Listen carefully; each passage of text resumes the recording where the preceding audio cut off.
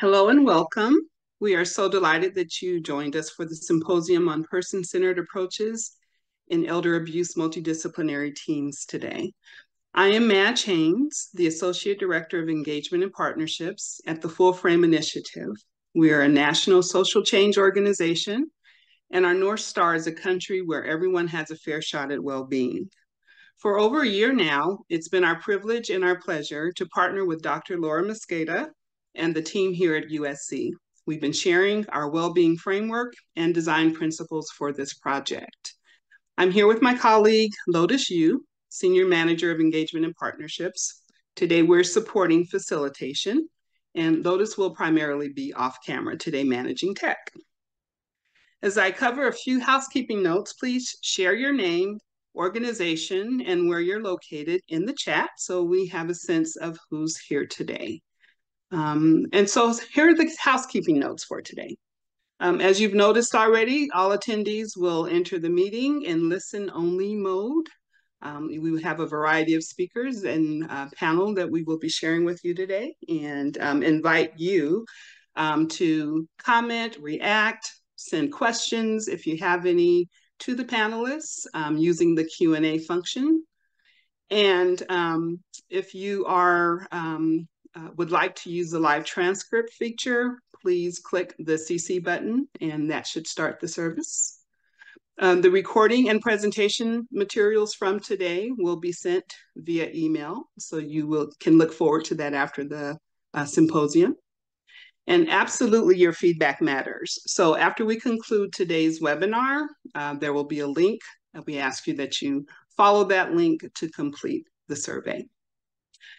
I'm excited about the group of speakers and panelists we will hear from today. So let me first provide you a bit of information about each of them.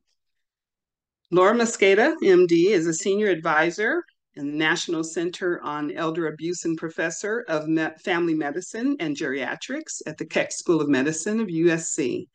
Dr. Mosqueda is a geriatrician and widely respected authority on elder abuse and care of older adults and the underserved.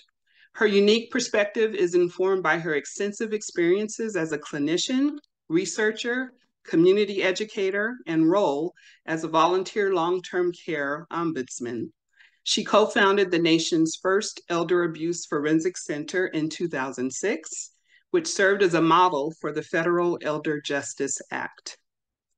Patty Kimball, MS, is Executive Director of the Elder Abuse Institute of Maine. Ms. Kimball's diverse roles have included direct service provider, community organizer, consultant, and administrator.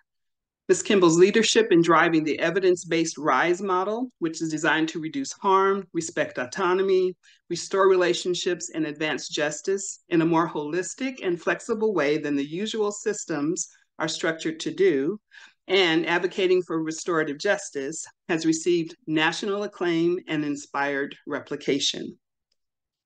Tara Patet, JD, Senior Prosecutor with the City Attorney's Office in St. Paul, Minnesota.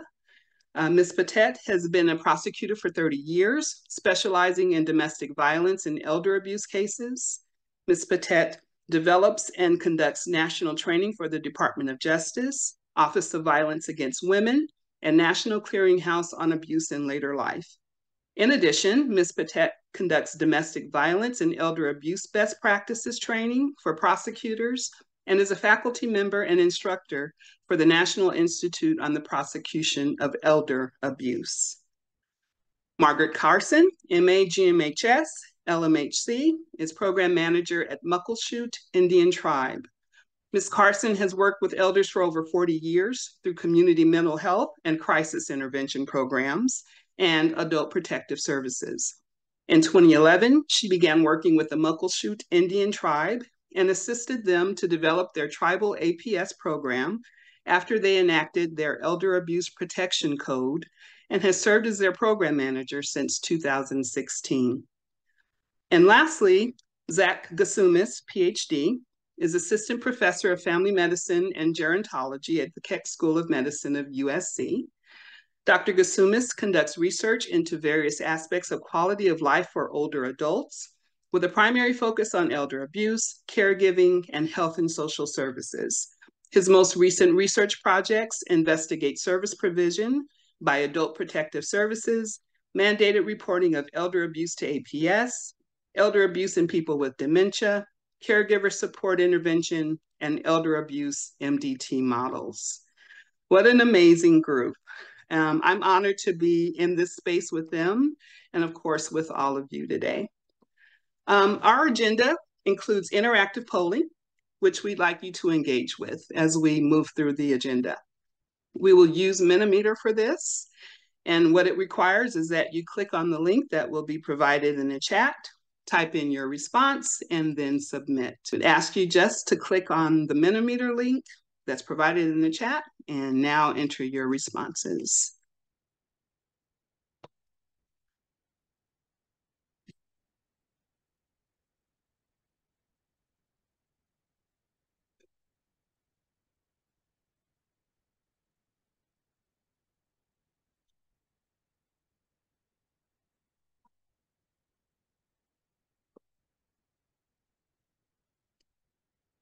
Thank you for starting your responses.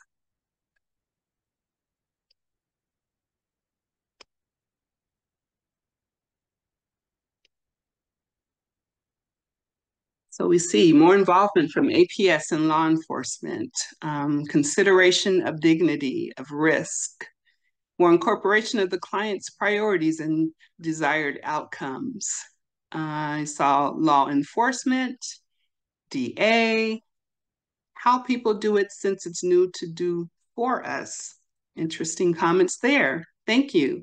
More openness to inviting clients and their family members, despite stubbornness or resistant personalities. More involvement in the community team during case staffings. These are excellent, excellent points, and a variety of responses in terms of what people are interested in doing in their MDTs. I also see more emotional support for survivors of romance and other scams, which happens too frequently. More mental health services offered in rural areas, and more involvement of police. More involvement from those harder to get to the table. Law enforcement, mental health experts, and LTC ombudsman. Thank you all for sharing. I ask you to please continue entering your thoughts here.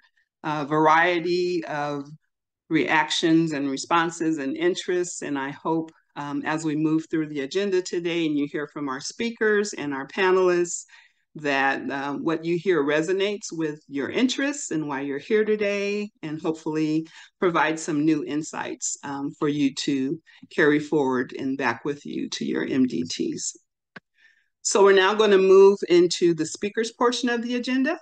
We're going to start first with words from Dr. Laura Mosqueda.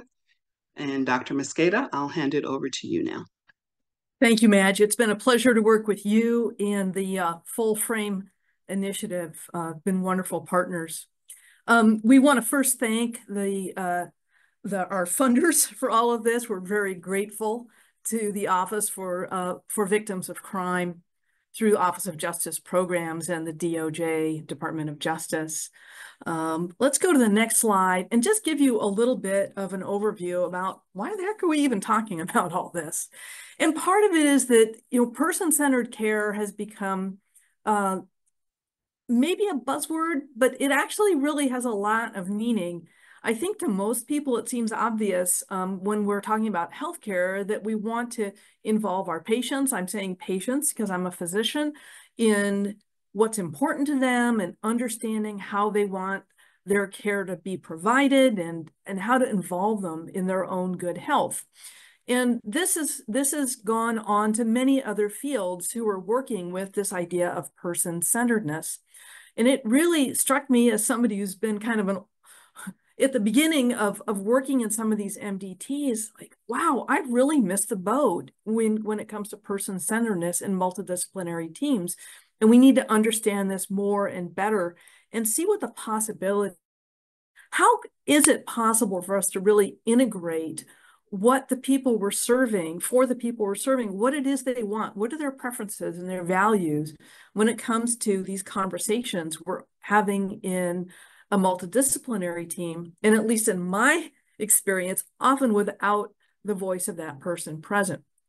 So the first thing we did was try to understand it a little bit more. And we had a consensus convening in May of 2023. And then we had, and I'll talk about the consensus convening now, which was a 2-day virtual convening. We had 25 professionals from a whole variety, kind of representative of what an MDT would look like. And they had been in practice from anywhere from 4 to almost 40 years.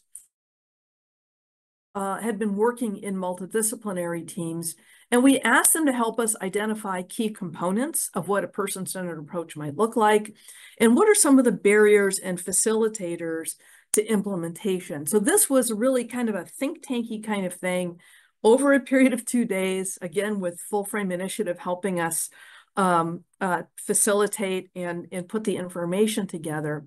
And we then used what we learned there to launch a questionnaire, which we have on the next slide. And the national questionnaire went out to everybody who wanted to participate. So we sent it to a lot of people. We got to close to 300 responses across 36 states. So as a researcher, that made my heart happy because that's a pretty good number of responses. And we asked a lot of questions about concepts related to multidisciplinary teams. What do you think of it? Do you consider yourself personally? Do you consider yourself as a profession? And how do you consider yourself as a multidisciplinary team when it comes to person-centered care? And what we found is that 7 out of 10 thought that it was really important to know what an older adult's preferences were when we're having the MDT discussion. And that we, in some cases systematically, and in some cases it's a little more idiosyncratic or sporadic, collect information on what are the older adults' preferences, what are the older adults' capabilities, capacities. We'll be throwing some of these terms around quite a bit. And also, are you finding out about things like religious or spiritual views that the older adult who's being discussed may have? Next slide, please. So that's what people wanted. But when it came to practice, and we started asking people, okay, well, this is what you believe. Majority think it's really important. How many of us are really doing this, and how many of us are doing it well? And that's when the numbers go down. And had I been allowed to answer this survey, my numbers would have been going down on this as well, because I think it's important, but man, there's a lot of barriers to it. And I don't do personally as good a job as I think I could be in the MDT that I serve on. Interestingly, though, some of our attitudes are that 69% thought it was inappropriate to include the older adult in the case discussion, and that 25% said that they would prioritize what the older adult wants over their professional opinion, which means that most of the time we're really imposing our professional opinion on that of the older adult because we think we are. And look, we're going to get into this. This is not going to be just sort of a everybody go along to get along kind of conversation. We're really going to ask our experts to talk a little bit about what they're doing. And then my job is to be the skunk at the picnic on all this and say, that's nice, but when somebody has advanced dementia, what are we supposed to do? And really get into some of the nitty gritty, some of the barriers that we've heard about in order to understand what we might be able to do to move the needle on this. And indeed, there's a lot of barriers. So let's go to the next slide about some of the barriers and facilitators that we heard about. We heard about a few facilitators, but as you can see, we heard a lot more about the barriers. So facilitators are people who are interested in improving the lives of the older adult and preserving their relationships. And I think we saw this in the first Mentimeter that Madge did. People are really interested in alternatives, and we'll hear a little bit about the alternatives to legal interventions, things like supported decision-making in a few minutes. But what are some of the barriers? Well, for many older adults, there's a real distrust of government, and particularly law enforcement. So on the one hand, many of us on MDTs would like to have more law enforcement involvement in better ways. And on the other side, we're hearing from some of the people we serve that they're afraid of law enforcement for a whole variety of reasons. And so this, leads to a lot of fear and disincentives to engage with legal processes. And we have to recognize the diverse population that all of us serve. There's also barriers related to just our MDT protocols. Who's responsible for this in an MDT, right? And we all have different methods of how our MDTs function, but really who's responsible, who needs to keep bringing person-centered practices to the fore? Are there any protocols, some kind of sort of have protocols related to person-centered care, others don't.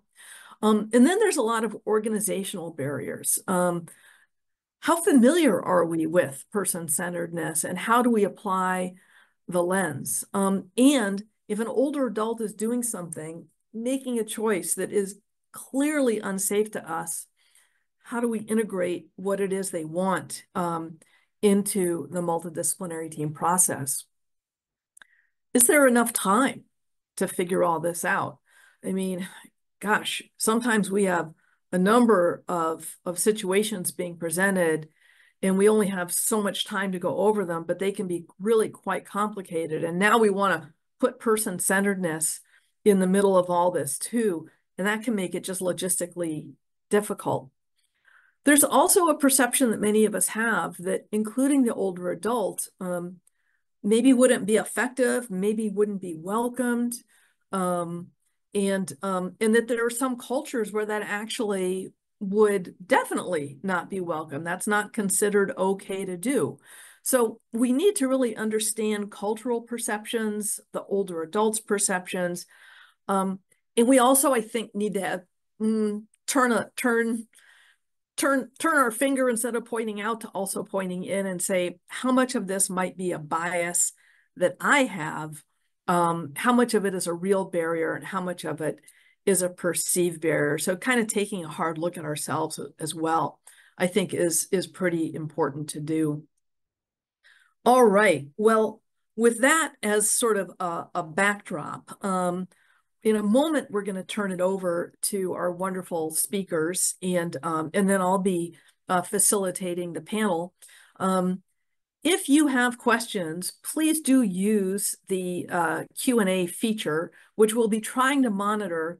We can save Q&A until the end, but I'd be really happy. I feel like your family, even though there's quite a few of us here. So, let's just make it a messy family dinner table and talk over each other a little bit in a polite way. So if you have questions as you're hearing information being presented, toss it in the Q&A, and if we're able to, we'll integrate it in real time into what we're talking about. So rather than waiting for Q&A till the end, we'll do our best to accommodate folks as we go along. And we have some exciting announcements toward the end. So stick with us, everybody. It is now my absolute pleasure to turn this virtual podium over to my friend and colleague, Patty Kimball, to get us started off. Patty. Thank you, Dr. Mosqueda. It's a pleasure to be here, and I appreciate the invitation to share my perspective and my work, which exists in the agency of the Elder Abuse Institute of Maine around person-centered approaches to elder justice, and specifically in MDTs. So I have the pleasure of being the executive director of a statewide nonprofit agency. And in the state of Maine, our primary purpose is to provide services to folks who are at risk or experiencing abuse, exploitation, or neglect. We do this through a variety of programs, and one of the programs that I'll talk a little bit about today is the RISE program, which was mentioned in my bio. I won't go too much into it because we have 10 minutes. Be glad to talk to anybody about the RISE program and our approach at a different time, but just want to make sure that you know that our person-centered work is really grounded in a framework, and that framework is the RISE model. We serve folks that are referred to us from APS. We are a statewide program. We have advocates that work out of remote offices across the state of Maine. We launched the program in 2019 and have served over 900 people to date. Next slide. And that's just to give you a little bit of context. So my hope today in my 10 minutes, and I will pay attention to the time, I could talk about this for hours, as I'm sure we all could, is to give you a little bit of switching of the framework from person-centered to a different sort of lens, maybe to look at this through, to talk a little bit about why it's important, which I know you wouldn't be here if you didn't know it was important, but just sort of to get us all on the same page, and maybe why it is challenging, and to offer in response to the challenges, maybe a framework that helps us think about how to put person-centered practices into practice, and then share a little bit about our outcomes, just to sort of show you potentially the outcomes from a person-centered approach. I will say that we are person-centered practices and approaches are really baked into our program. We use 4 modalities: motivational interviewing, supported decision-making, teaming, and restorative justice. And sort of embedded in all of those practices is a very person-centered mindset. So that is the framework for our program.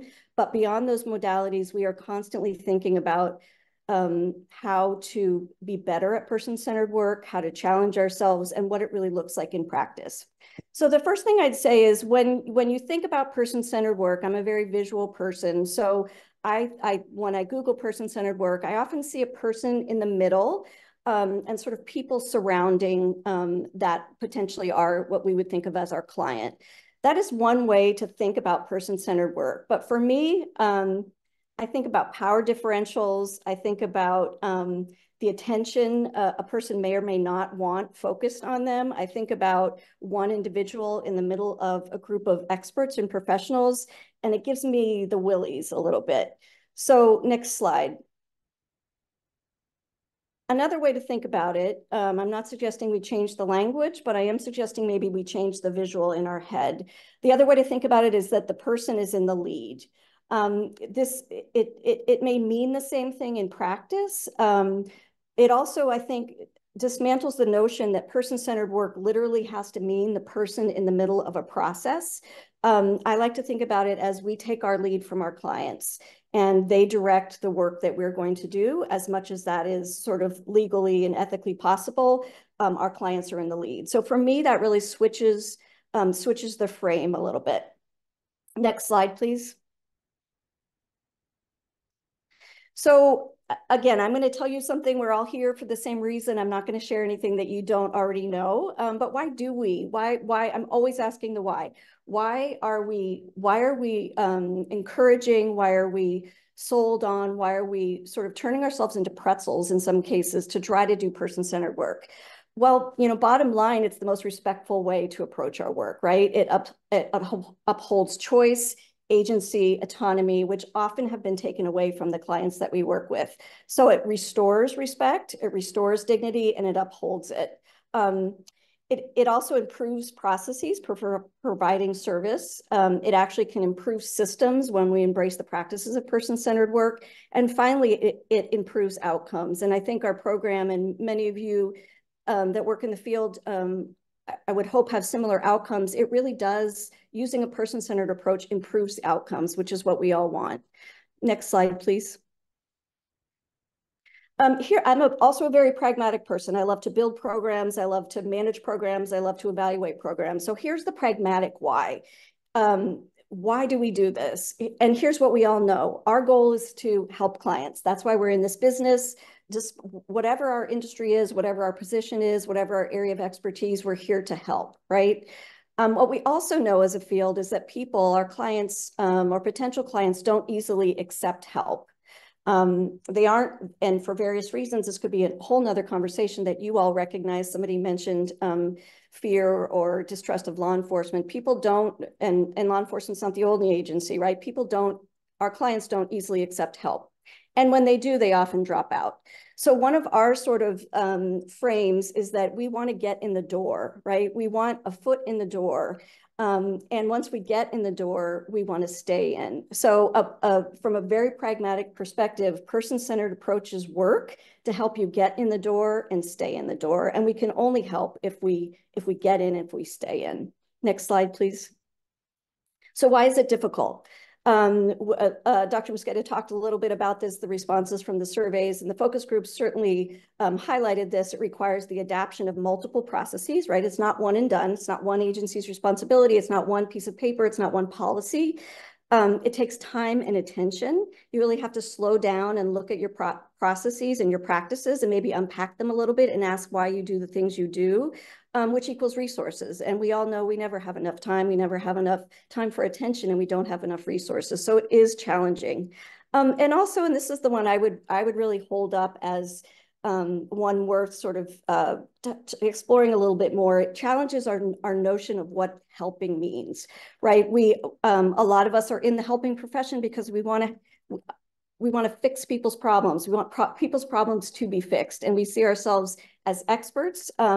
And helping means seeing a problem be fixed. But that problem may be one we identify, not necessarily the client. And so it really requires a little bit of a shift in how we think about helping. And the bottom, the sort of the bubbles at the bottom are the reasons we all talk about why it's difficult: because of risk, because of risk, because of risk. And that goes back to safety. Next slide, please. So Laura Gilpin was a nurse and a poet and a hospital reformer. And I love this quote: "It's too bad patient-centered care is not rocket science, because if it was, we would be really good at it." So I think that what this acknowledges is that when we move in this direction, it is a challenge. And only when we accept the challenge and only when we identify the challenge and are able to sort of unpack it, are we able to find better ways forward. Next slide, please. So here's a framework. Here, I like frameworks. I like visuals. I like things that help me sort of compartmentalize solutions to problems. So here's what I would call the person-centered SOPs. If it is so difficult, how do we make it easier? And I would posit here's one way, maybe, possibly, person-centered SOPs. And for SOPs, I'm thinking about structure, I'm thinking about operations, and I'm thinking about perspective. So those are, in my mind, that's the way I organize person-centered expertise. So what does that mean? Next slide, please. For structure, integrating person-centered approaches into the environment within which you work, right? So my environment, my agency as a community-based organization is very different from APS. It's very different from a prosecutor. It's very different from law enforcement. The things I may be able to do, given my role, given the mission of my organization, given the statutes I work within, may be different than a prosecutor. So understanding on your MDT who can do what is critically important. What are the structures you have in place to support doing it? Again, it's not one person's job, and everybody can do a little. Some people can do more than others. Also looking at your own organization's ability to do person-centered work and really the parameters within which you work. But then collectively as an MDT, how do you look at the structure in which you operate? And so I think of this as the architecture. So one of the ways to think about it is, does the architecture support doing person-centered work? Next slide, please. The second in the SOPs is operations. So it's great to have this theory of person-centered work. And I'm always saying to our staff, well, how are we operationalizing that? What does that actually look like in practice from referral to close? So one of the examples I use in our program is we have a very low barrier entry point. We have a very low barrier referral. Our referrals come from APS. We ask for very little information. And that's intentional because we challenge the notion that you need a lot of information about a client to engage in our program. Sometimes clients will know that they have sort of a file on them. And if I go into a case with that file of information in my head, I'm less likely to see the person in front of me and really listen to what they're telling me about their life. So how do we operationalize from referral to intake forms to assessments to closure? What are the practices we use, the very granular practices that support person-centered work? And this is ongoing. This is ongoing from engagement to close. Next slide, please. And finally, and again, I would hold this up as the one that we can all learn from and sort of challenge each other around, is a shift in perspective. We talk to our staff a lot about what success means, right? If you are taking a person-centered approach, your goal for that client, as we know, may not be the client's goal, and they may not end up in a place that we think is best for them. And so I challenge you when we think what we think is best for people, right? That paternalistic approach. So success has to look a little bit different. And we talk with our staff a lot about what does success in a sort of normal job, what does success look like? In this work that we do, how can we rethink what success looks like? And what does helping mean? What does it mean to be a helper? We want to run in and fix problems. We see people in distress. What does it really mean to help? And if you are following a person's lead, and the problem, again, that you identify is not fixed, are you helping? And these are things that we approach and question all the time. And I'll sort of give this final pause on parsing out expertise. So we are in these professions, whatever our profession is, whatever our industry is, we are used to being experts, right? And I think person-centered work, I know person-centered work really means everybody is an expert. And the expert in the case is really the client. And so there's a sense of humility and parsing out expertise and sort of seeing ourselves as equals in this process is really, really important. And switching that perspective, I think, is invaluable to part of the standard operating procedures for employing person-centered approaches. I'm closing shop now, so if anyone's panicking that I'm over, I'm almost done. One more slide, please. As I noted, we are very diligent in our work, try very hard to operationalize, put into structures, and change our perspective to support person-centered work. And I think our outcomes are evidence of our somewhat of our success. I can't say we're always successful. We have a 90% retention rate with our clients. So clients don't often drop out of our program. Nearly 90% of our clients report being mostly or very satisfied with the services they receive, and 80% reported they would definitely come back if they needed help again. And I think those speak to, I know from honoring and watching the work our staff do, that is because we take a person-centered approach. One more slide, I promise. I know I promised you only one, but I had two.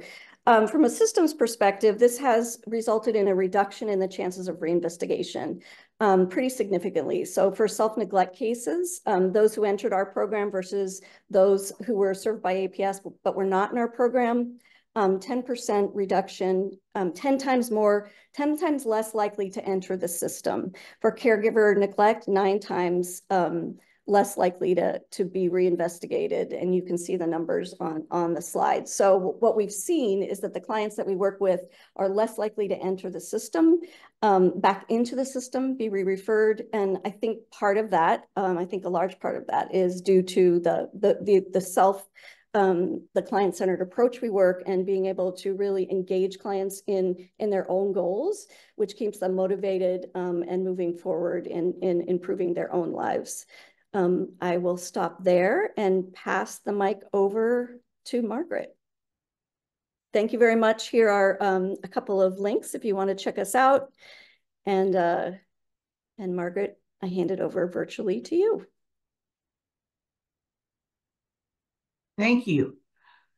I'm Margaret Carson. I'm the program manager of the Muckleshoot Tribe's Adult Protective Services. I've worked in adult protective services for over 30 years.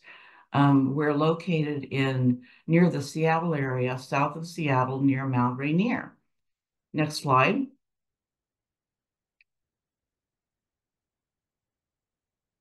Next slide.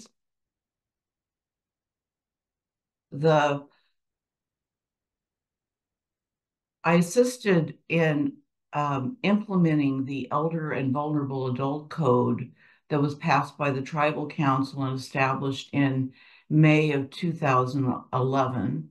We're a small tribe. We have 3,162 enrolled tribal members, 488 elders over 50 years of age. We define an elder over 50. And we have a very robust adult protective services program in that we have between 350 and 400 APS referrals a year since 2016. Next slide.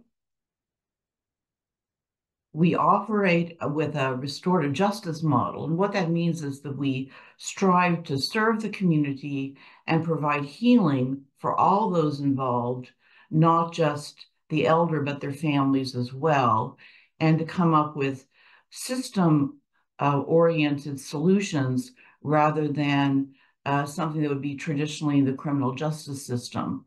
We provide investigation, we provide protective services, but our protective services are different than the state model. I did work with the state of Washington before I did the tribal APS, and I found that the state model didn't work as well because of the cultural differences.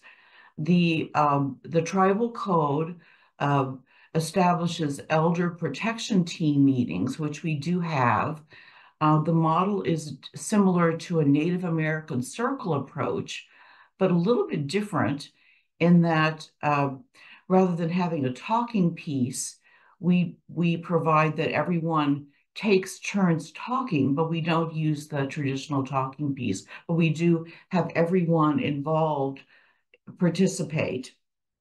We involve the members of the community at the elder's request. So if we're going to have an elder protection team meeting, what we would do is we would ask the elder or their surrogate decision maker, if they have lack capacity, their guardian or their the family trusted member that's been put in charge, and we would ask them who they would want to be involved in the team meeting. So rather than having an empty and a team that's established that the same people come every time, we would establish a different team depending on the elder's preferences. So we might ask, who is the person that you feel some resonance with that works over at Muckleshoot Health and Wellness? And we would get that provider. We would have the person that's trusted from behavioral health. We would get a program manager or staff that's involved with the elders complex, someone from housing, the prosecutor that they really liked. So the team that would be the team that would be the elder protection team might look different for one client than another, depending on their comfort level. We would also involve family members, we'd involve tribal council members. It would be different depending on the situation of the particular elder. But that we would involve the elder because it would be culturally, it would be inappropriate for us not to include the elder or their surrogate decision maker in these team meetings. And the way that it's set up is that we start the meeting and there's three different aspects. The first is that everyone expresses what their concerns are. So we would list all the concerns, what the elder would be, that health issues, whatever would come up, and everyone in the meeting would go around the circle approach and write the concerns. We would note those on a board or on a tablet, and then everyone in a brainstorming session would come up with ideas to address what the concerns were, and everyone would participate in that. But the third aspect is that there would be a plan, and that the only one that can establish what the plan would be, the person that makes the decision about what the outcome would be the elder or their surrogate decision maker. So there might be a meeting where someone there might think that we should kick everybody out of the home and have the sister move in, and the elder would want something completely different. We would go along with what the elder would want. And then we would take the decision and we would run it by the elders committee or the law and order committee to make sure that it's a safe plan before we would implement it. And rather than having just one meeting, we might have a number of meetings to establish a plan and come up with something that was community-based rather than it being something where the committee would decide something, the elder decides, and then we would support that plan along with the community supports. It's similar to a family team decision-making process rather than it being something, it's more of an organic process.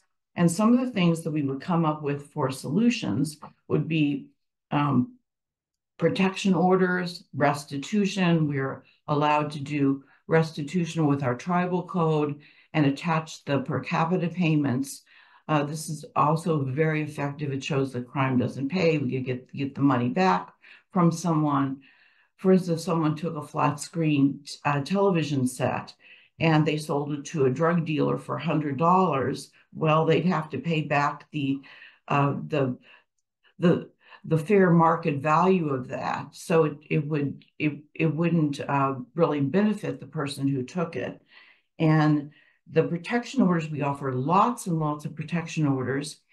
The reason we do so many protection orders, it's a way of setting a boundary or a limit on what's acceptable in the community.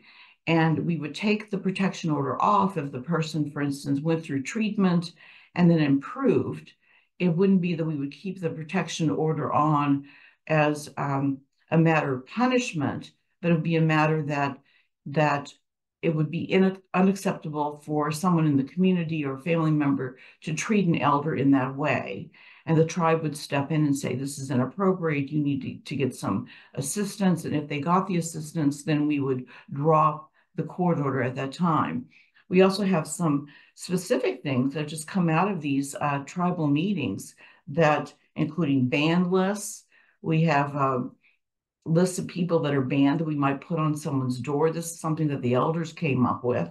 We have house rules and interventions. So we might develop the house rules in the elder protection team meetings and then go to the home and post them. We found that not only do we post them, but I've needed to get a laminator, because sometimes the people at the home won't like them. They'll take the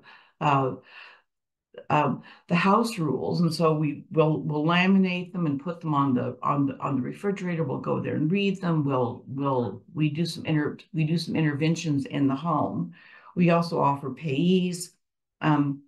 The guardianships are usually outside of the elder protection team meetings. Those would be established before we would bring it in to the team meeting. We focus in on treatment and collaboration, and that the services are within the tribe and the community if possible. We have our own Muckleshoot Health and Wellness Center, our own healthcare. We have our own housing.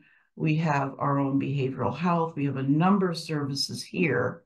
We have our own 24-hour elders program that provides in-home services. So we have some really good resources here, and we're able to use the resources here to help our elders and vulnerable adults. And I was going to give a case example of one that was, there was an elder, and he came to me and he said that he had had all these family members moving in with him, and the children there were a lot of his heritage personal property, including his drums and his fishing equipment, were being taken out of the home, and they were being sold for money for drugs. And he wanted me to come into the home and basically get everybody to improve. And that's what the elders usually want. They want this is the reason for the restorative justice model, is they didn't want me to file police reports and put them in jail. He wanted me to go to the home and get them to improve, to work, or to go to treatment, to live a quality life. And so I told him, well, this is a lot for me to take on. Let's follow our process, our elder protection team process. So he identified people that he felt comfortable with, including tribal council members, family members, people from different departments and divisions, the in-home program, Muckleshoot Health and Wellness. And we had a nice team meeting. And in the team meeting, there were lots of ideas. But what he decided he wanted to do is he wanted to do an intervention. And he wanted us to go to the home, a group of us, and to have everybody to go with behavioral health, to set house rules, and to make everyone all of the family members to let them know that they either needed to be in school, or they needed to have a job, or they needed to be doing something productive with their lives. And if not, then we would go and get court orders. So we did this. And I went to the home, and like a town crier, I stood and read the house rules in the middle of the living room. There were about 15 of us there. The police came with us, but they stayed outside. And it was really important not only that we did this, but who was all involved. There were family members, there were elders that were well respected in the community. Tribal council was there, department heads. It was an intervention. They knew that we meant business. And so behavioral health was there with their consent forms. It was all very organized. They knocked on the doors and all of the family members came out. I read the house rules, and then we had them sign the consent forms. And it turns out that they complied, and that a couple of them moved out. Most of them, not only were they bringing in, not only were their family members there, but they were bringing their friends in. There was all this thieving going on. So part of the house rules was that doors and windows are all locked at 10 o'clock at night. No drugs and alcohol are allowed in the home. No thieving will be allowed. And the family members will help with chores as assigned, and it just established some house rules. And actually it worked. And it turns out that we didn't have to get any protection orders on this case, that everyone complied, and that the elder was able to remain in his home for the rest of his life with in-home services. And we were able to get some of the personal heritage property back by going on Facebook or tracking it down as asking for them. There weren't any charges that were filed, but that everyone did comply with our orders, and it was a very successful outcome. The elder was incredibly happy with the outcome. And when we went there and did the intervention, he was smiling. So part of the lesson is that we involved the elder. This was a competent elder, capable of making his own decisions, but it was something that it was his meeting. And so there was buy-in from him. So the intervention worked beautifully well. So that was, anyway, I'll finish it off, and I will hand it over to Madge Haynes. Thank you. Wonderful to hear your experiences with applying person-centered approaches in your work. What are one or two words that come to mind for you? Again, the idea is to click on the Mentimeter link that's provided in chat, and then submit your responses. So we'll wait for folks to start engaging in that. Again, it's what are one or two words that come to mind, having heard what we've seen? Client-driven, yes. Inspiring. Collaboration, cultural competence. Respect. Dignity. Forward thinking. Really like that word. Self-determination. Competence, I see. Helpful, insightful, awareness. They keep coming. Wonderful. Keep adding. We've got collaboration. Listening to the individual. Hearing the voice. Prioritize. I see restorative justice is also mentioned in this one. Family involvement. Client-focused. Respect seems to be the most mentioned. The larger the word, the more it's being provided by folks. So that's definitely hitting home in terms of the respect involved in the value of this approach. Hopeful, good word, hopeful. Caring, inspiring. And healing, I see healing. Social justice. Wonderful reactions, you all. Love to hear this. Time consuming, I see that. And at the same time, I see hope right underneath the time consuming. So it sounds like it could be, but it sounds like there's a whole lot of benefit from the time that's invested, at least from the speakers we've heard of from so far. Okay, these are awesome reactions, and there's definitely some energy and curiosity that's been sparked among the group from the speakers that we've heard from. We're not done yet in terms of hearing from speakers. And yes, please continue to add your words here so we can continue to build on the word cloud as I speak. Draft guidelines, suggested guidelines, however you want to interpret them, that we came up with as a result of that initial consensus convening and questionnaire that we sent out. And we hope that you'll find them helpful. They'll be easily available to you following this webinar. But these are principles to keep in mind as we go along. Understanding what the client's wishes are, through their own eyes, and making sure it's culturally responsive. What works for one group may or may not work for the other. Considering different sorts of approaches that may not be traditional. Asking kind of what's important to you instead of what can we do for you. As I think Patty mentioned, we're all healers and we want to, we're trying to fix things. And sometimes the question isn't, what do I need to do, but what does this situation need me to do? And what does this person in this situation need me to do?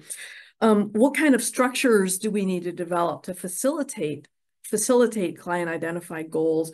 How do we leverage our local community-based organizations, networks, et cetera, in order to make this work? And how do we manage our own risk tolerance and, let's face it, legal risk tolerance for choices that might really expose somebody to a very harmful situation? These are guidelines that we hope will be useful to you and that we'd like for you to keep in mind as we move into our panel presentation. As we do, and I'll ask all the panelists to unmask themselves at this point, and so Zach, what are you seeing as some strategies that different groups have used that really meaningfully integrate clients' preferences and values into MDT discussions and the decision-making process? Yeah, thanks for that, Dr. Mosqueda. So there are several approaches that I've seen used in practice. They pop up here and there. I wouldn't say there's necessarily a consistent approach that I've seen used pretty universally, which is why something like today's symposium, I think it's so valuable. Early on in our work, we looked at the forensic centers that got started in California in the mid-2000s. One of them was based down in San Diego. They had a team that kind of built on an existing coordinated community response team, or CCR team, which is used in DV and IPV and sexual assault. And as that part of that team, they actually used the approach of bringing in the older adult, the alleged victim, into the conversation and actually having them attend the meetings. I know that approach is also followed by other organizations around the country. We heard from them that could be a really valuable way to get the voice of the individual at the table. But of course, we also heard that it did sometimes inhibit conversation between the professionals and made it difficult to sometimes speak freely about some sensitive topics with the person in the room. Some other approaches are to have an individual at the table, an individual part of the meeting, who essentially acts as a conduit for the voice of the older adult, a voice of the alleged victim. We saw one example of that here in Los Angeles, where we tried to incorporate a novel position called the service advocate into the team. This was a dedicated individual who would meet with the alleged victim, hopefully before the meeting, and really work to, through asking a series of questions, doing some interviewing, work to really find out as much as possible about that person, their preferences and their desires. So they could really bring that into the meeting, and also oftentimes would represent the case and come back to the team with updates so they could hear updates about what was going on and how closely that aligned with the preferences and desires of the alleged victim.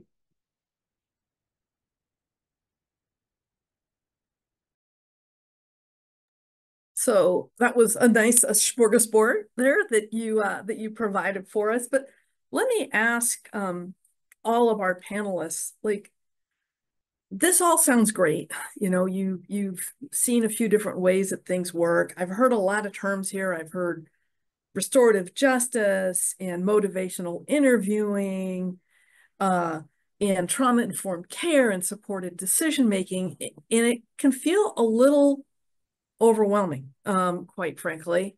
So I'm just wondering, and maybe Tara, you can start us off, but then we'll get the whole group going. Is it realistic to incorporate some of these things into an MDT, like from the legal perspective? So can you talk a little bit about that, and then we'll hear other perspectives as well?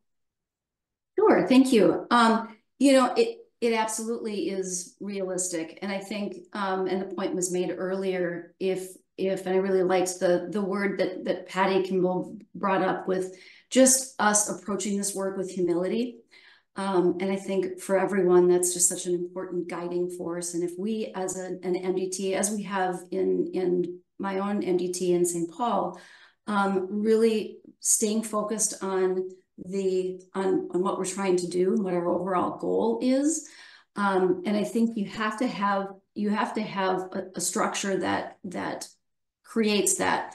So you have to have whether it's your mission statement of your MDT or your just your bylaws, however you operate, make sure that you're including that goal right front and center, and that you have, and who in your group is responsible for seeking victim input, for example. And I say victim, in the prosecution world, we say victim when a case is pending. I know many of you use the term survivors and patients and clients.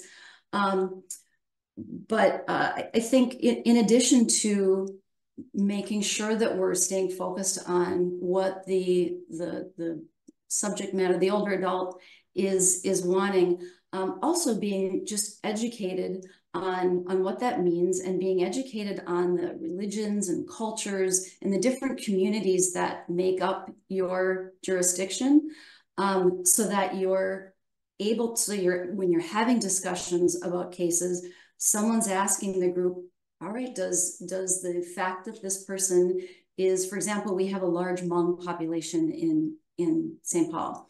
And so sometimes for some older adults, that's really an important driving force that may be a part of decision-making. So understanding, educating everyone in the group on what those norms are and how we respond to those. So I'm getting a little afield perhaps from your original question, but I think it absolutely is feasible if everyone has the will and education to do that. I think what part of what you're saying here makes me think about the culture of an MDT. And so maybe some of our other panelists can talk about, how do you shape culture of an MDT? Feels a little bit like herding cats. I think you're absolutely right.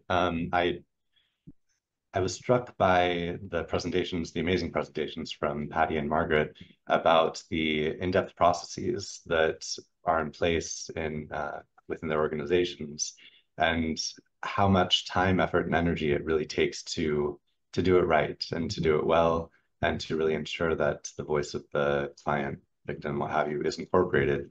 I think that within MDTs, it's even more important than in other aspects of the elder justice response system, because the MDT doesn't always have the client there in front of them. I think when you're working with a client and you have the client face-to-face with you, it's harder to ignore that person as an individual.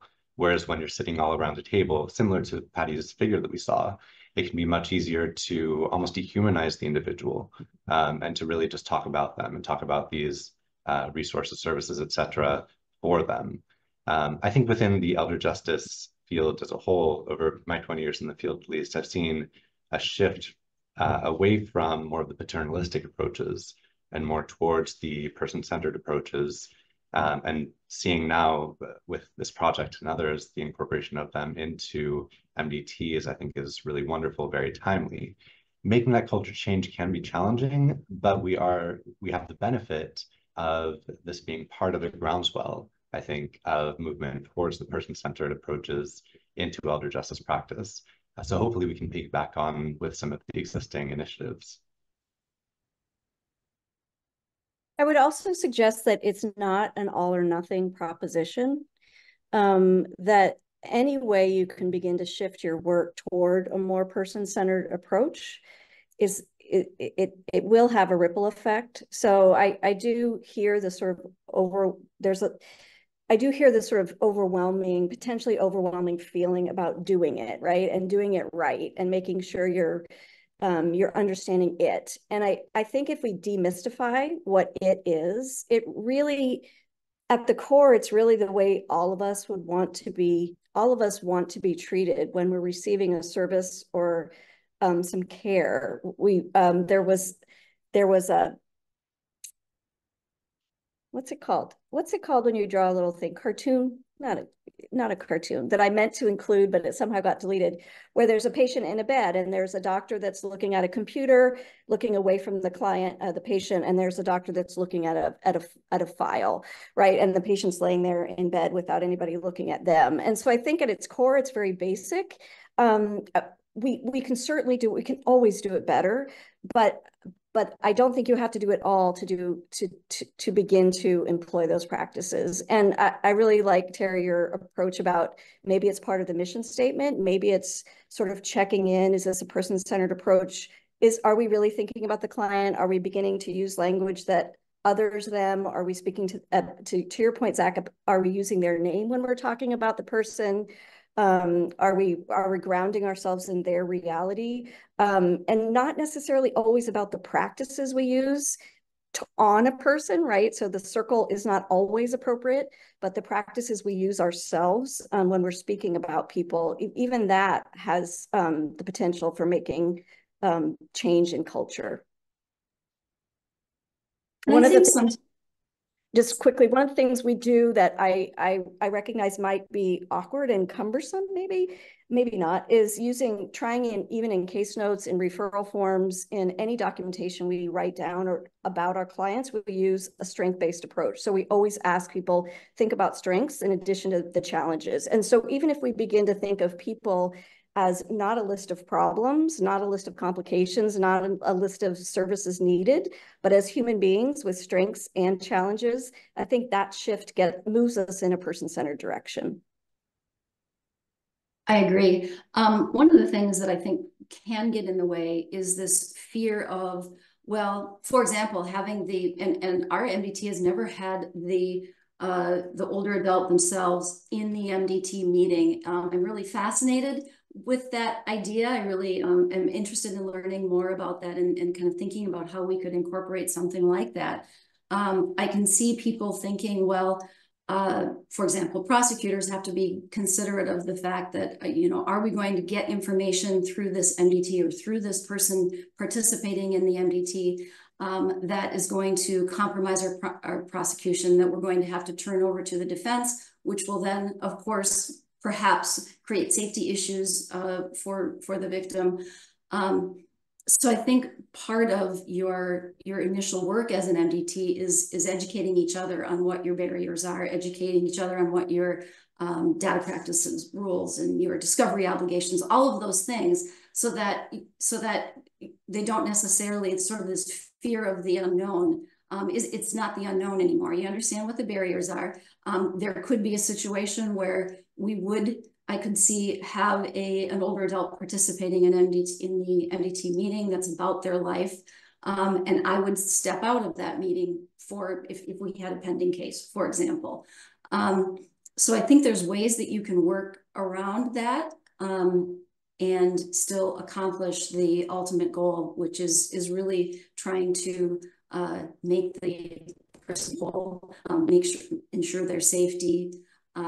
I even as a prosecutor over the last number of years and kind of being involved in this work, perpetrator accountability actually is secondary to victim safety and autonomy, and feeling like we're really leaving that person in a better position than we were when we entered their lives.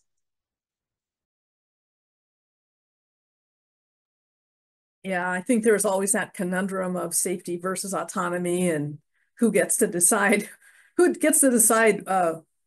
what wins under what circumstances, and how our own backgrounds and biases contribute to that is really important to be aware of.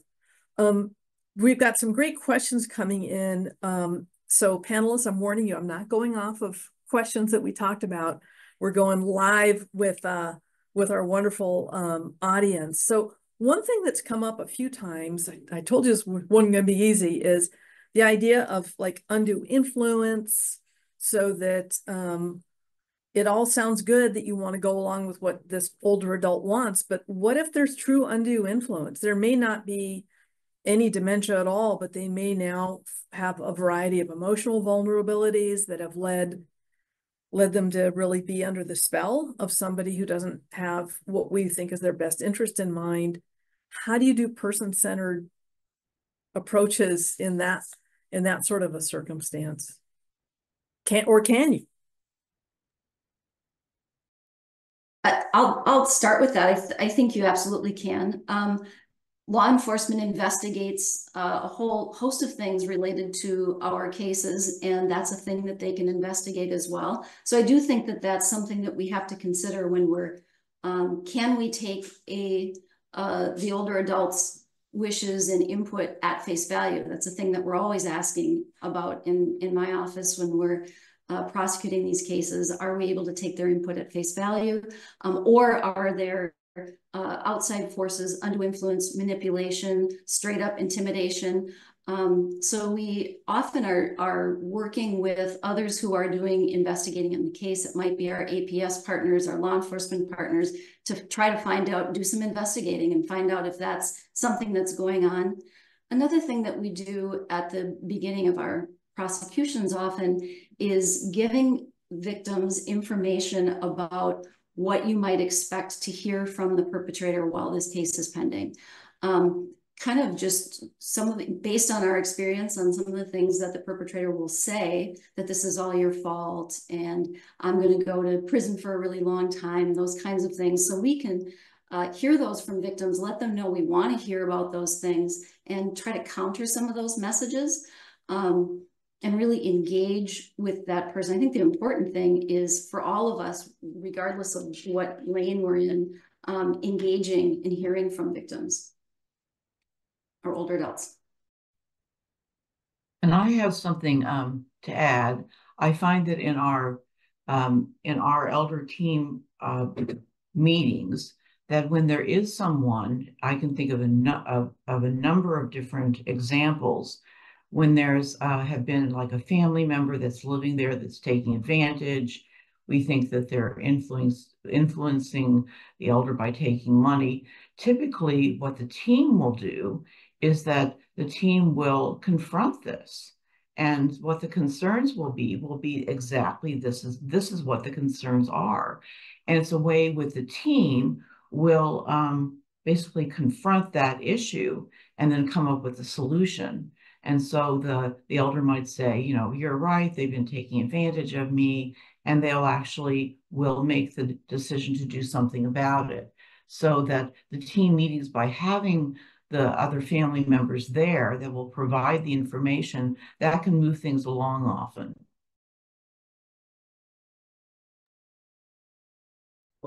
I think too, the addressing the fear that an individual may have in acknowledging something is happening, and what they might lose by admitting that. So the loss of a relationship that's really important to somebody, despite what we see as harmful, is more detrimental to the person in their eyes than the harm that is being caused by that person. And I think two things about that. One, we need to understand that, right? We need to acknowledge that those relationships are important as told to us by the client. And in order for the client to be able to share that, they have to have somebody they trust, right? And so if they do fear the consequences of acknowledging something is happening, where can they go? Who is the person they can speak to? Where has that relationship been built that they can say, I know the rest of the system thinks this is wrong, but I want a relationship with a person that's harming me. So I think it's establishing it doesn't have to be everyone, but somebody somewhere that the person feels okay about admitting what they really want, even if the system is not in favor of it. And I think it's so important, as you say, asking, you know, a victim or a person may be telling us that they want a certain thing. That doesn't necessarily mean, for example, they want to stay in their home. That doesn't mean that they want all the risk associated with that. So understanding, as you say, the why, and also being open with the older adult about what our goals are. But if I sit down with an older adult in a case that we have, maybe I would say, you know, I'm concerned about your safety, and my goal is to not separate you from your family, but to figure out a way that you can have that well and also be safe. And then kind of go from there. And if through your MDT, you have everyone is educated on the various resources that may be able to come in and assist that older adult in some of the things that they think that they're going to lose by this person being out of their life for a period of time.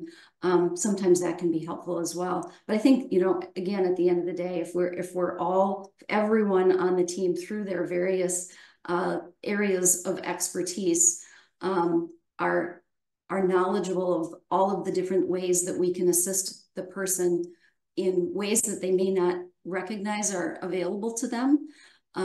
It's not just giving someone a resources. Here's a list of resources. Go out and see. Hopefully, this will be helpful to you. There are a lot of really gifted and caring people on our MDT who are able to do that.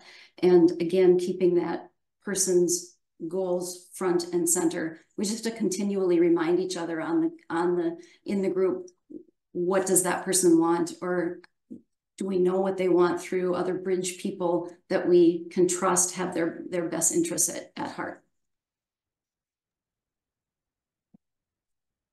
I've heard the word risk a few times, and I don't know if anybody here is willing to risk an answer to this one, but it can't all be great. I mean, this all sounds like great kumbaya, and you know, this is what we want to do, and it is, you know, I think what we aspire to. But have you ever seen any bad outcomes through a person-centered approach? Have you ever like really thought twice about what you did, and by allowing the risk, by respecting the autonomy, etc.? This is Margaret. I have seen that the elder being confronted with what the situation was will get mad about the confrontation. And what that means is that even though that the people there have brought up what the concerns were, they might not like the fact that they're being confronted. And we had one elder, it was a one where I wasn't facilitating it because I was in a different meeting. I came in, the elder had just walked out. And the idea was that the elder didn't like the fact that the family members were being really confrontive. And often what will happen is that sometimes the family, the elder protection team meetings, it's a less restrictive to doing something more like a nuisance abatement or some other non-collaborative approaches, but we try it first. And we see whether that has the opportunity to work. The elder in this case, because I wasn't there, she apologized, and we could have another meeting, and we did work something out. But sometimes the elders or the vulnerable adults, they will want to have this person in their life, even if it's not a good idea. It affects their health and safety. And sometimes there just isn't a lot we can do to go around that except to offer the less restrictive services. And if they won't accept it and it becomes like a safety issue, then it has to be dealt with differently.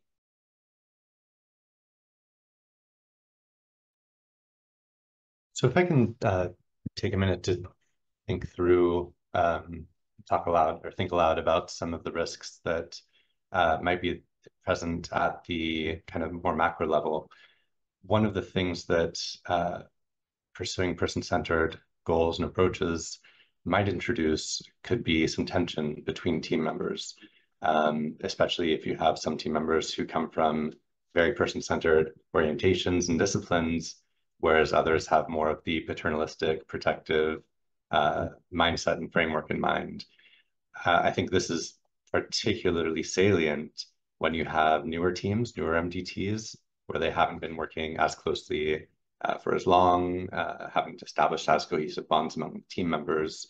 It could be that they're new members of the team, or just there hasn't been enough time put into establishing the mutual culture amongst the team members. Or for some teams, especially in larger areas, they'll get a different person from individual agencies coming to the meetings, every different team meeting. So trying to establish a culture, trying to get everyone on board and oriented in the same direction with regards to pursuing person-centered approaches could be quite tricky. And if everyone's not on the same page, it could result in contention between team members. It could result in people who just aren't engaging in the case as much as they might otherwise be. And frankly, those types of dynamics can lead to worse client outcomes as well.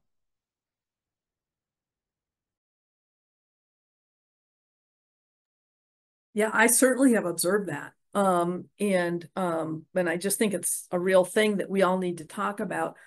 And one thing that comes up for me then is how much of a barrier is that to person-centered care, or how much of it is something that we kind of acknowledge and see and then start to chip away at. Sometimes we talk about ripple effects of things going out. There's also, I don't know what to call it other than a reverse ripple effect, which is there's people who I think in the middle who are super person-centered or MDTs, and then there's kind of rings. And one thing I think about for our MDT is just how can we get a little bit better, just a little bit better at a time. I think there's some important questions coming up. Again, very real life stuff through the chat and through the Q&A function of, it's great to respect autonomy, but if I'm, for example, an APS worker or working for an agency where my job is to try to protect this person's safety, and now you all are telling me, well, that's nice, but that's not what they want to do, so not so much. And by the way, you need to spend a lot more time also that you may not have figuring out what it is they want. This can put a lot, but I think particularly on adult protective services, who often are the, getting conflicting messages from the government, from agencies, from bosses, from MDT members, from the older adult or the person with disability. How does somebody navigate through all that? Do you have one or two hints on approaches or thoughts on how to make it a little bit better and easier?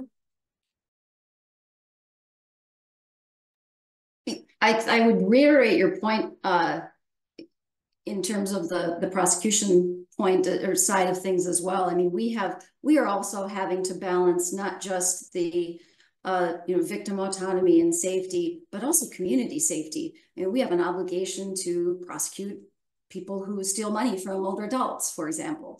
And so I can recall a case that I had a number of years ago that we didn't charge, that we really had pretty good evidence on, that was a very large scale financial exploitation of someone who had a significant amount of money. And in the end, I didn't charge the case.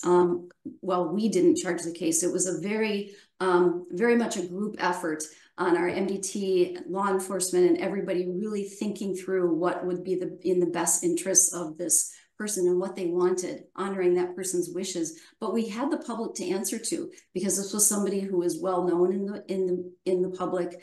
People knew about what had happened, and it was really a hard thing to navigate. And we just really had to think about taking those hard bumps, doing what we could to to ensure that the perpetrator wasn't someone that was going to go out and do this to someone else, which we never know, right? Again, it's a tough call. I still wonder, did that person go out and ended up, like victimizing someone else?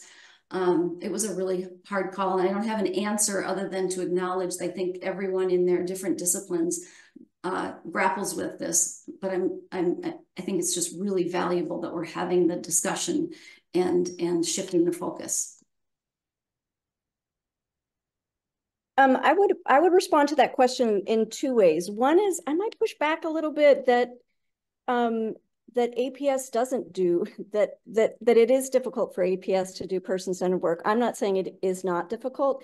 I'm saying, for my experience, when I look out into the broader community, APS is more often respecting client choice and autonomy than some of the other partner agencies we work with. So I actually feel like we're allies in person-centered work. It might look a little different, right? Because APS has certain statutes and legislative responsibilities, right? And we have others. It may look different, but actually the core, to me, the core of APS's work is self-determination. So yes, there are times when they cannot abide by all of the client's wishes, but that is true for all of us, right? So I would just sort of spin that a little bit differently, that actually sometimes we are allied to try to speak on behalf of a client with other agencies that may not have that perspective.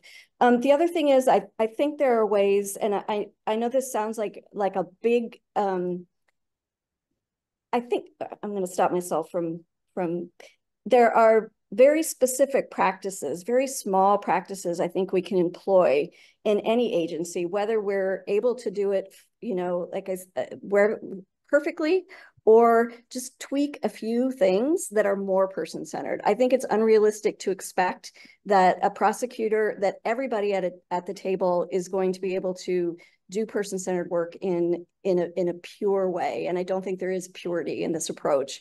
I think what Tara said, and I would echo this, is really understanding what each person's role, I don't think we ask those questions. Like, Zach, as a researcher, what is valuable to you, right? What are and Zach and I have this when we think about projects. How do you ask, what information do you want, Zach, as a researcher from our client population?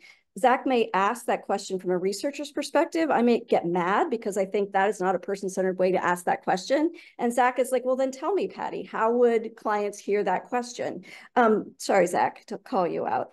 But I think it's really understanding, like, I'm not a researcher. I don't know what Zach does and how Zach does it. Until I understand that, I'm going to assume that he's not working in a person-centered way when that's not, that we're speaking different languages. So I just want to underscore what Tara said, that breaking down the barriers and the humility among team members is really important. And like, don't be embarrassed that you don't know exactly what prosecutors can or can't do, that, or what law enforcement can or can't do, that you don't understand the processes of very complicated systems. Trying to understand that, I think then we can employ, again, very subtle strategies into our practices that will change the structure that we've set up. I hope that made sense. I agree with you, Patty. And I was saying that I think often APS, advocate community, are very victim-centered, older adult-centered, client-centered. And it's been an education for me, and I think for many prosecutors and law enforcement, for people who come from sort of that side of things, to participate in an MDT, to just really learn how to have that focus. So I think that's really important. All right. So I'm going to be, again, the skunk at the picnic here with all this and saying it sounds great, but I do think there's potential harms here. And I think there's a couple that have come up through our Q&A. One is, what if somebody has a dementia? Now, let's just put on the table, there's different degrees of dementia in early and middle and late stages and all that. So we don't want to make too many blanket statements. But if somebody has, significantly impaired capacity, to take an extreme example, we're not so person-centered that somebody with Alzheimer's who wants to walk on the freeway will say, go ahead, because, that's what you want, right? So that's sort of a silly extreme example, but these are the kinds of things that I think come up in abuse sort of situations. And the idea also, getting to Tara's point, is when do you hold people accountable for bad things as well, even if the older adult doesn't want, the person who's being victimized, abused, doesn't want us to. And so to talk to us a little bit, I'm going to push back on your pushback and say, this sounds good, but it's hard to do. And I'm thinking that there's times when you have to draw a line as well and say, we really got to do something here, even if it's not congruent with what this particular person wants. When might that occur? Or does it really just never occur for you? From my point of view and how we handle things here tribally, if there's a competent, capacitated adult without a dementia process, then our process that we have them make the decisions, it's their decision. And as long as it's safe, we run it by the Elders Committee, we run it by the Law and Order Committee to make sure that it's a good plan. However, if someone lacks the capacity to make their own decisions, if they have a dementia process, we would not have them directly involved in one of our elder protection team meetings in the same role. We would, like there was one case where we had part of our process, we had to activate a DPOA document, and then we had the surrogate decision maker, and they were the ones that were stepped in the elder or the client's behalf, and they were the ones that participated in our elder protection team meeting in behalf of the client. If somebody has intermittent capacity or it's not real clear, sometimes it's not appropriate for the elder to be there if they have a dementia process and they don't understand the consequences. So we typically have someone there in their behalf. And then what we do is that this person's role is to communicate with the elder. We involve them in the ways that they can be involved with, but we're really sensitive to the capacity issue. When the elder makes the decision, it's like they're capacitated, they can make their own decisions, they're cognitively bright. But if there's capacity issues, we would not have them in the same role. We would have a surrogate that would step in, that would be the part of the process. Because part of what we need to do, the restorative justice piece, is that we're creating safety in the community. And if we're having somebody with a dementia process that's wandering and they want to continue doing this, that's part of the problem. And so we would need to have the family member there with what are the ways we can work with this person in a client-centered way. Could we provide in-home services so that the team would be there to problem solve, but the elder would not necessarily be involved in the meeting because it just wouldn't make sense.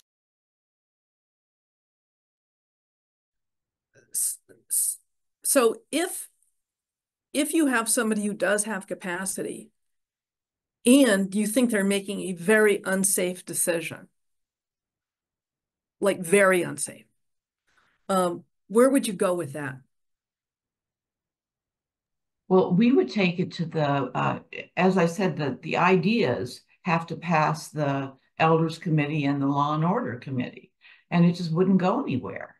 We would have to tell them that this is something that they'd have to rethink it. I think one thing in being in adult protective services state and then tribal is the person has the capacity, as long as they have the capacity to make their own decisions, they have the ability to make poor decisions for themselves. But if they would decide that, there would be other things they could do. For instance, if they were creating a health and safety issue in the community, it might be referred to another committee for a nuisance abatement, or there could be other processes that would step in. So our checks and balances in this is that we have committees where we have to get the ideas approved. And it's got to be a common sense thing, like the idea of doing an intervention with a competent adult, we think that that would be fine.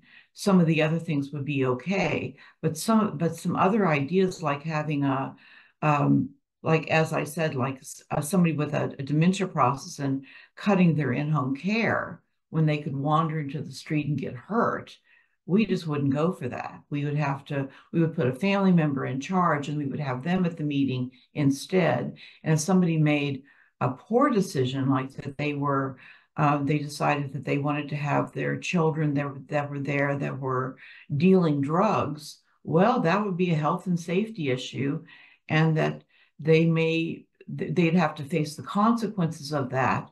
That would be their right.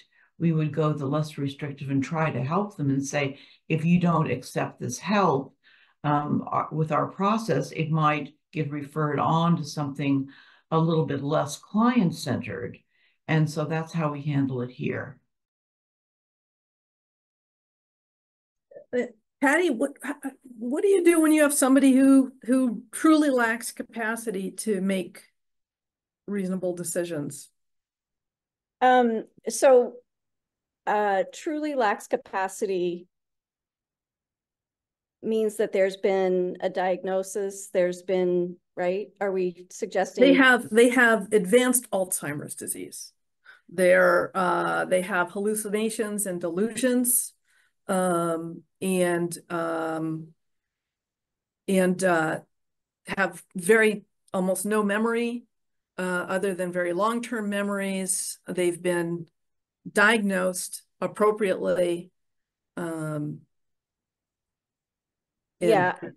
So, and the reason I say that, Laura, not to be provocative in this setting, but sometimes when we hear that somebody has cognitive decline and we ask about the source of cognitive decline, it's a family member who may benefit from suggesting that a person has cognitive decline, right? So, and quite frankly, in our world, having it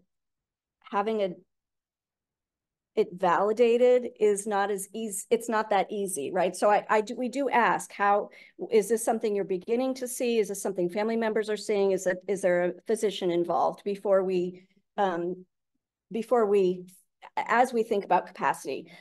But in the case you're describing, supported decision-making is the approach that we use, which sounds very similar to what Margaret is describing, that hopefully there are people in the older person's life who know what the client would want, who can help advocate on behalf of the client. So just like Margaret, we would not advocate for risky behavior with somebody who's got severe Alzheimer's and is incapacitated and can't make those decisions.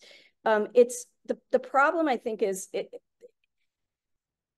the problem is sort of systemic too, right? Because who are the people? And this is where I think the MDTs are incredibly valuable, because going to a team to say, how do we understand the parameters of what our system, like you're representing a system on an MDT. So you see the roles people can play in helping with those approaches. So, our agency works with formal and informal supporters, with supported decision-making, with alternative collateral contacts, with people that in the community that know the client and for whom the client would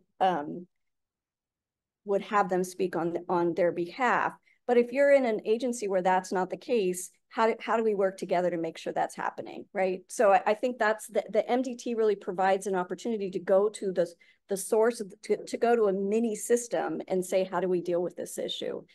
But I want to underscore, we, like Margaret, would not promote behaviors for somebody who's unable to make decisions for themselves that put them in harm. And I just want to bring that up because I think that tends to be where our head goes very often. And what I'm hearing from all of you is the reality is, yes, that does happen, but maybe we're a little too concerned about that actually there's a lot more times when we could be person-centered without increasing risk than maybe we realize. Am I hearing that correctly? I would say so. I would say so, Laura. And I also go back to my original point that I think investigating the diagnosis of dementia or the diagnosis of lacking capacity is really important. I'm going to bring up the A word, which is ageism. I think we start to assume lack of capacity as people get older more often than we would assume lack of capacity for younger people. So really questioning ourselves when we're suggesting that is a reason we shouldn't be listening to somebody's choices, and sort of unpacking our own assumptions about aging and related cognitive decline. I'm so glad you brought that up, because it's something that we run into a lot. And of course, my definition of capacity, the way I need to think about it for criminal prosecution, and a victim's ability to participate in that is very different from someone's capacity to maybe make decisions on where they want to live or what they want to do on a day-to-day basis. So that's important. But also investigating if someone is presenting with some cognitive impairment, investigating because of ageism, many of us just assume that person, if they're advanced age, that they're experiencing dementia, but trauma can also be the source of someone presenting with cognitive decline, depression, medications, there's a UTI, of course, there's so many different things that can affect cognition. And so if we're just being careful to know, as you say, what the source is, sometimes it can be temporary. I mean, of course, it's dementia that's progressive and it's not going to change. But it may be temporary. And then once that is addressed in some way, it's not that easy, of course, but we may be then able to get valuable information for whether it's for an investigation or for decision-making or both. Yeah, and this gets to the heart, I think, of all of the difficulties we have with capacity assessment, for what, at what point, and the really excellent point also, Tara, of just because somebody lacks capacity, the first question needs to be why and what can we do to restore it to the very best of our ability. And the other thing I'm hearing from everybody is this is going to require some degree of systems change as well. It's how we think about things and how we do things. And some of the loads that Adult Protective Services and police and everybody has, can make us, I think, penny wise and pound foolish when it comes to this, because I think, Patty, some of the data you showed us with your model is that it actually reduces burdens on the system and improves quality of life for people.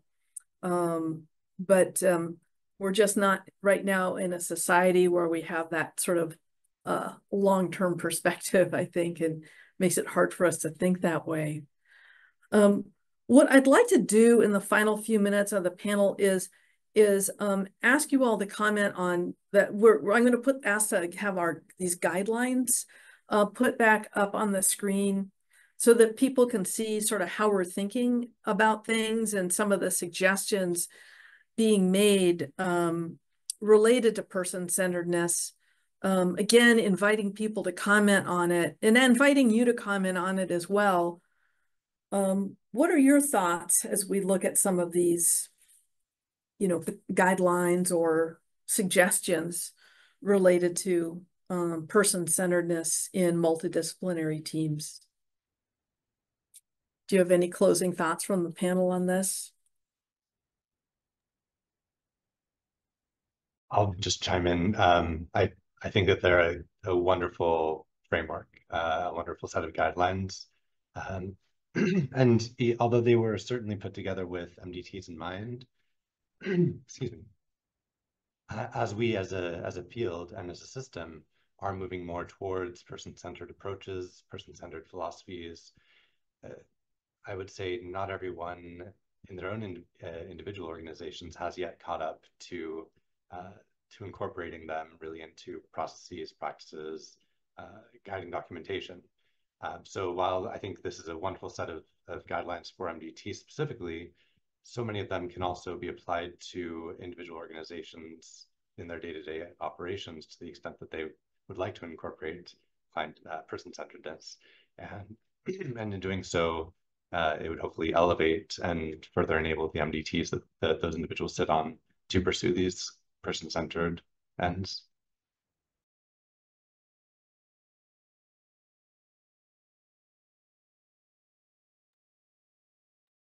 I would just underscore one of the, I mean, I think they're a great set of guidelines, and I can see practices attached to all of them, both, as Zach noted, for individual agencies, but also collectively as an MDT.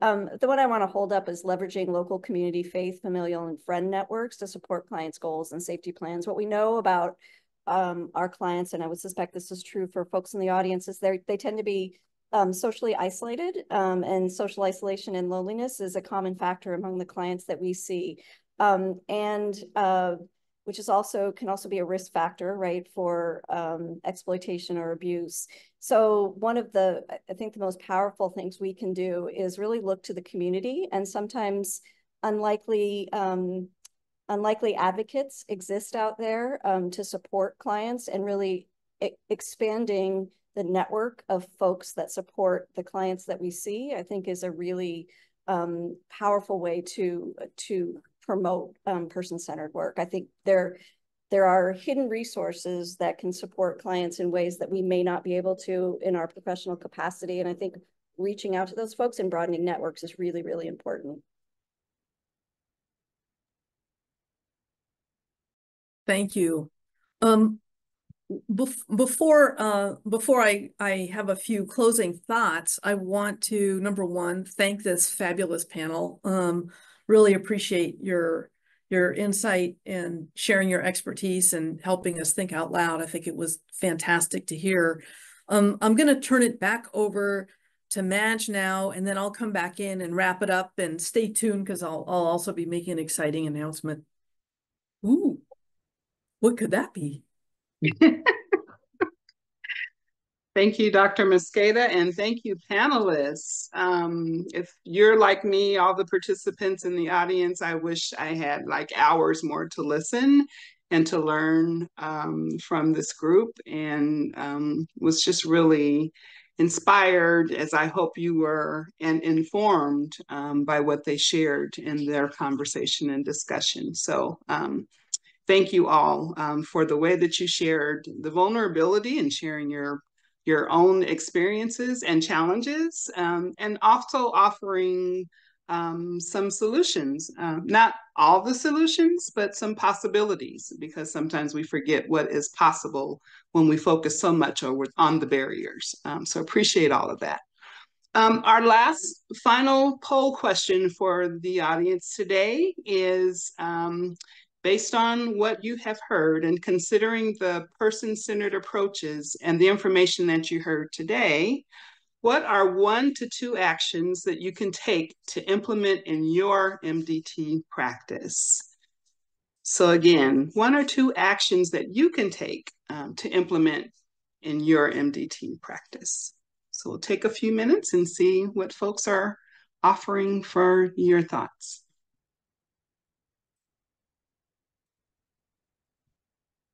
Include the client. Mm-hmm.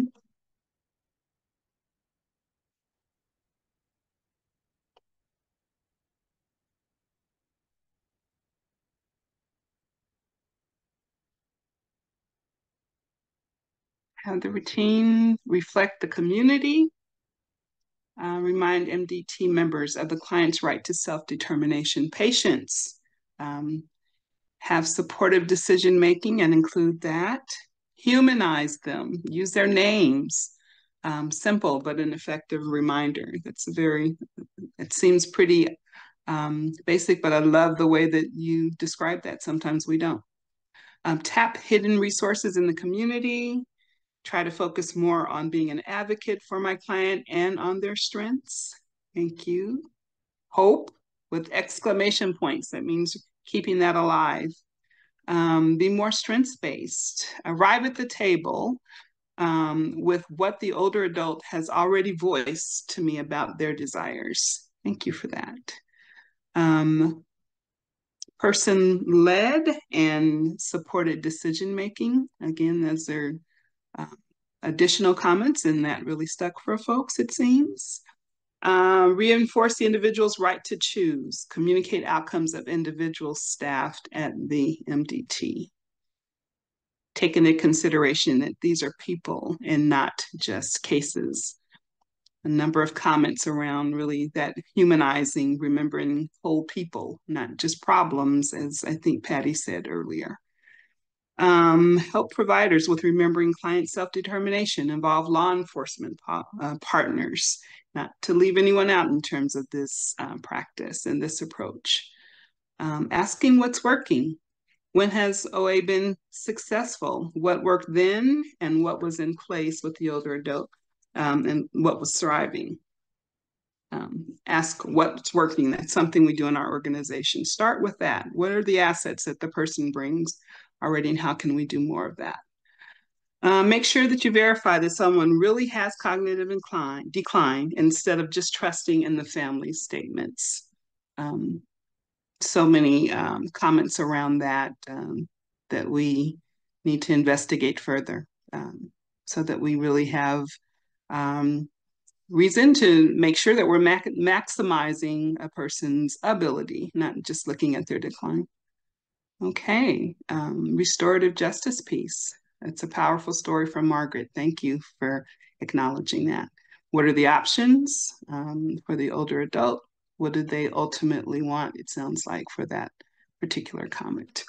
All right.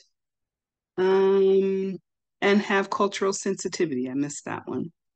So I didn't read every single comment, but I'm reading the comments that people are taking with them, steps that either they heard today or were thinking about and are reflecting on, and that it's possible for them to bring back to their MDTs. And I think there's some more conversation pieces and comments in the chat that have been shared today that not just captured in the Menti, but certainly captured in how people have been reflecting on the approaches that have been shared, the information that the panelists shared with us today and the speakers, and what's possible, getting some juices flowing and great questions around how do we do this in the midst of risk and still stay true to what a person really wants and do more of that.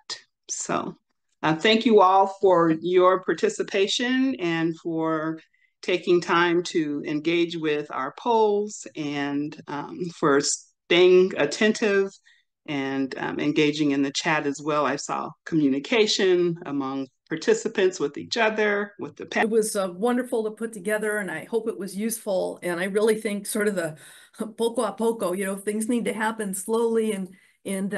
But if we don't know about things like person-centered care and that there's actually a process behind it, it's hard to get closer to doing it.